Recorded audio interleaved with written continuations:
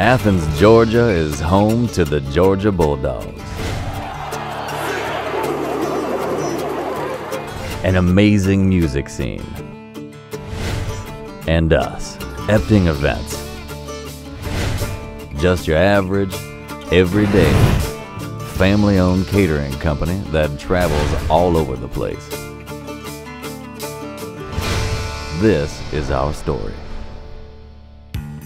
The Art of Catering Food conference started a couple years ago that is really geared towards the culinary and food side of catering.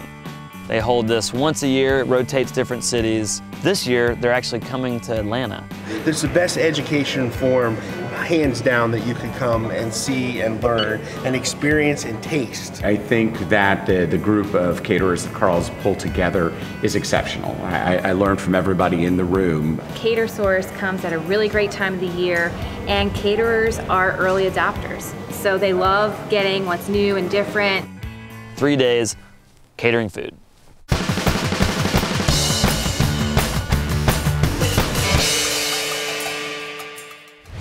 The LCA is Leading Caterers of America. 3 years ago, we were invited to be a member. That's 40 or 50 of us that have been invited to represent our regional catering. And we come together a couple of times a year to talk about the industry, how we can shape it, what our practices are. We've got a small group of the executive committee from the Leading Caterers of America. They're coming to stay on the Hill for a day before the conference in Atlanta. You know, the Hill is giving me an opportunity to collect and put together all the things that are important in my life. It's my heritage, it's Southern heritage. It's an orphanage for old homes.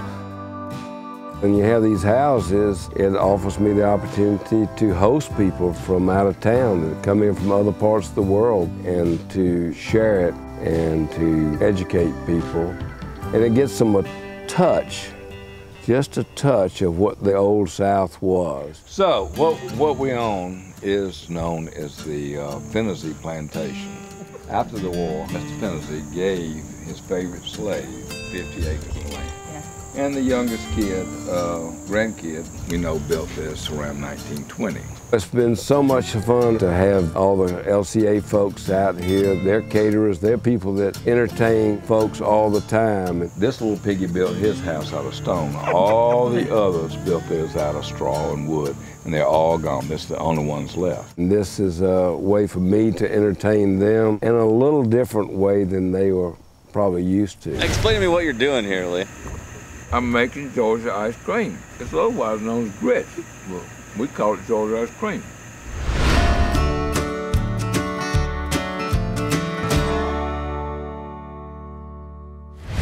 You know, I like to serve fresh stuff, so I always go out early in the morning and pick my grits fresh off the grit tree up there. The grit tree is one of Dad's favorite ways to mess with Yankees. It's a fun way to see how much they know about Southern food and Southern culture. What do you mean you're picking grits? I didn't know they'd come in. It's a grit tree. This is a grit tree. You never seen a grit tree? She's from Pennsylvania. She I don't even think I've eaten grit. She has never picked grit from a grit tree. See if you can find a grit. See if you can find one. You see the little ones coming out? Where? Right there. Oh my God, you're kidding me. No way. Get it. Where? Well, you just shook it off. I don't believe you. Sure it is. I don't like it. It's not cooked yet. You don't eat them raw. Kelly. Lord have mercy alive. Wait till you see this at the show. AOCF? Oh, you're going to make grits for the show? Yeah, that's what I'm talking about, grits.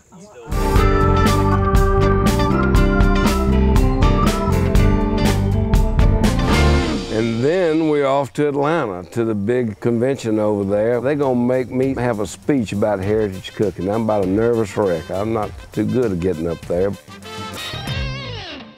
So here we are at the Art of Catering Food, second time ever that I've been to this event, and getting to present later on today with Dad about heritage food and heritage cooking. I think that I'm really just here as a wrangler to try to keep him close to the 30-minute time window that he's got. Pumpkins to the thing that had brought tomatoes, but it was said that Lee's an emotional wreck. Last night he practiced by himself in his room and he said, "It's still 36 minutes. How in the hell am I gonna get it to 30 minutes. Hell, I'm just gonna do 45 and ask him to forgive it. I'm sorry, y'all. I need a few more minutes. I hadn't seen him this way since my parents got their divorce. I tell you, when I get nervous, I'm shaking right now. My knees are going. You'll be fine, Dad. Just move the buffets or something. Lee can talk. He can talk to you or to this camera or to whoever's watching for millenniums, but to script something and then try to be going off of it, it's killing him. His legs get to shaking, you know, and and his fingers get to twitching. And then what he'll do is he'll do other tasks, anything but study. Yeah. Lee is currently wandering around looking for something to fix. He's changed the table around like 2 or 3 times already. Was there something wrong with it? I don't think it was something wrong with it. It just wasn't what he wanted. Yeah. Yeah. And what's that saying that you were saying? If it ain't broke, fix it till it is. Yeah. Pretty much. That's Lee's slogan. He's been a wreck, but he'll get through it. Hell, it'll be fine. With Daniel playing off of me, it can't be anything except interesting. So if I get a good, strong coffee or a pain aid, I'll just be fine.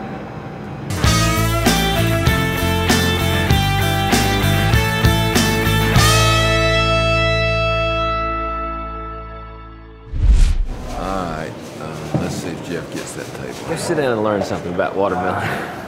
You're a wreck. Got this just in case. No, please don't. Please don't give him any uppers. Lee's had this thing about pain aids since, I don't know, 82. I want my pain aid. They come up with a BC powder. If I want a BC powder, I'd ask for a BC powder.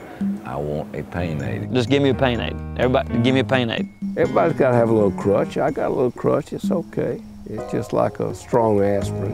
And if I had that, then I've got good luck. So it's a psychological thing. Pain aid's one of his good luck charms. It's just one of those things that he thinks the party's going to be okay. I believe in luck.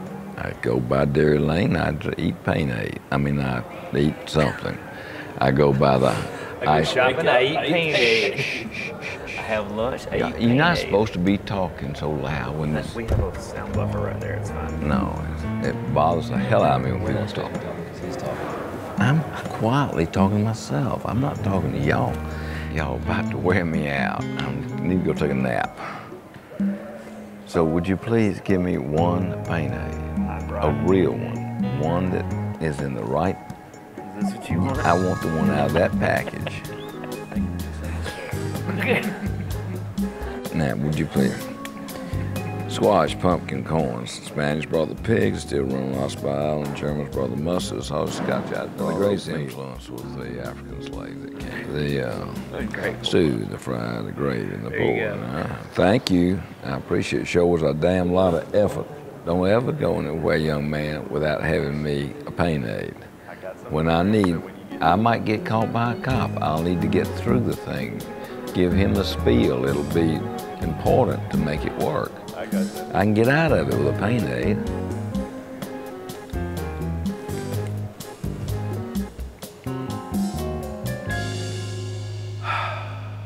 See? Nothing to it. Don't even have to go to the bathroom now. Oh, we got the stewed foods, so green tomatoes, so I got the fried foods, fried pork chops, fried green tomatoes.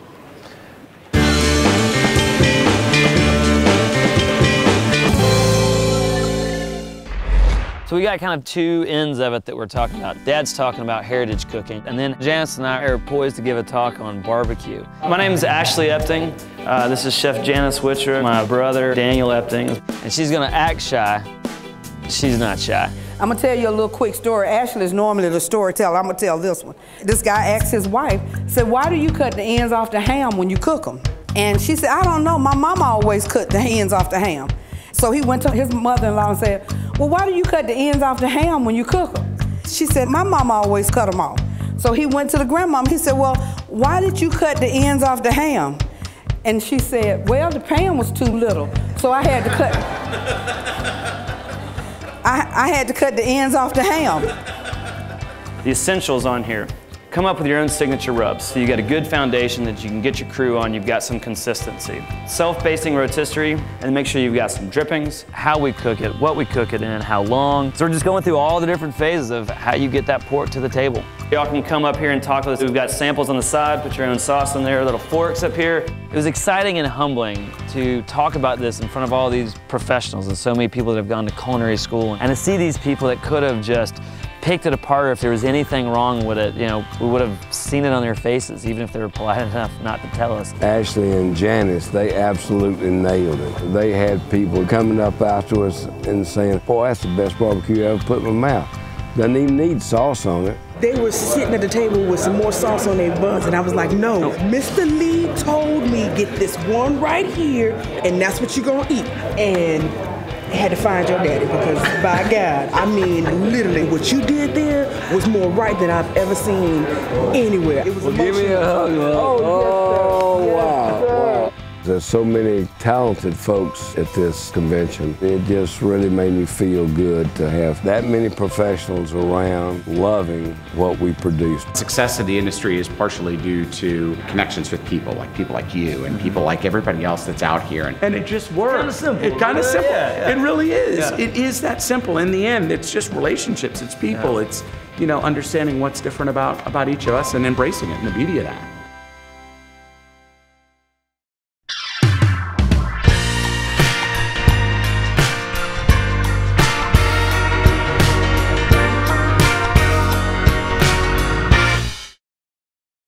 Now, it was a real honor to meet new people, making connections with all these professionals. This is the acting event where we were for the 2 days that they put us up in Southern hospitality like you would not believe. And Lee is actually speaking. Who else is speaking? Yeah, right after lunch. Brother, this is my brother. Oh, yeah? Going on after lunch, so be ready. But wait till you meet their father. Yes, yeah, Lee is the keynote on there with the sidebar. He is amazing. Good. Well, I guess we got to get ready for Dad on there. Yeah. Nice to meet y'all.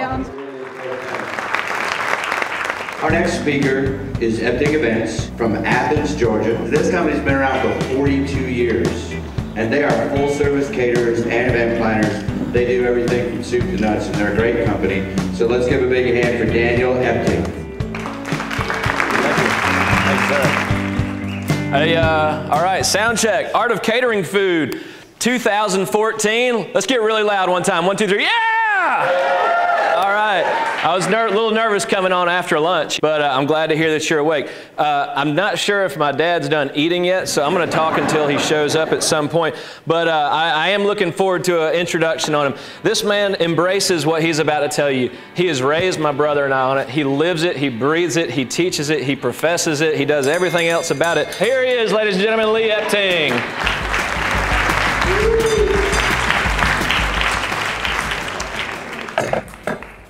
For the life of me, I do not know how we got 500 people to come to Georgia in August. Beats the hell out of me. I want to let you know from the beginning, I'm not a chef. I am intimidated by all of these chefs out here.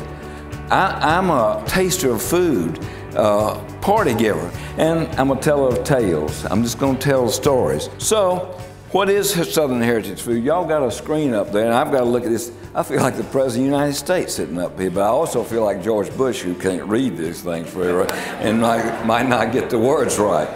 I think the speech went pretty well overall. I got a little nervous here and there, but... Uh-oh, you missed my... What is that? That's me. I need... There you are. Whoa, where am I? Y'all, I lost my place. Oh yeah, then the Scotch Irish. See, I lost my place there. Moving on, we got the hog. You used everything of that majestic animal except the... Anybody seen Deliverance? The movie Deliverance? They figured out how to use the squeal in that one. Next. Making Georgia proud. You keep going, Daddy, you got him. All right. I don't know if they learned anything or not, but they said it was a lot of fun. It really started about World War I, and our boys, they hadn't been out of the county, much less out of the state of Georgia, and they just assumed that everybody knew about grits. I think they picked up on the grit tree. Hell, they got up north, they found out they didn't know what a grit tree was, much less how to pick them. So all the folks came out there on Saturday. I took him out to the grit tree and we started picking the grits so we could make, what are you laughing about? There it is right there. I wouldn't lie to you, there's a grit tree in my yard. I had all kind of stories to tell. I could have talked all the rest of the day. We got to get on with it. We got about 10 more minutes now. All right, there we are on the back porch. I haven't done it. Let's move on. They were pushing me off the stage. Just go ahead on past that. Yeah, it'll be on. Oh, that's a great story about the net. Damn it. It'll be available for stories afterwards. But I darn sure wasn't going to get off there without the dog lick soup story. Now that gets to a little story. You see right there, we had a dinner down in Madison, Georgia, and we were at an antebellum kitchen and we were cooking over the fire, and I got one of my guys stirring the pot, and I go out to set the buffet up, and I come back in. We got this fancy photographer from Atlanta, and they're fussing, and he's saying, "You gonna pour that soup out, aren't you?" And I said, "Excuse me?" He said, "The dog went up and tasted it, and you can't serve that." I said, "Oh, hell, that just give it a little extra flavor. We don't worry about things like that down here." I said, now I am going to go out there and tell them what happened, and they can make up their own mind whether they want to eat it or not." They ate every damn bit of it. I've been serving it ever since. We don't take the dog anymore, nor the photographer. But it's good. All right.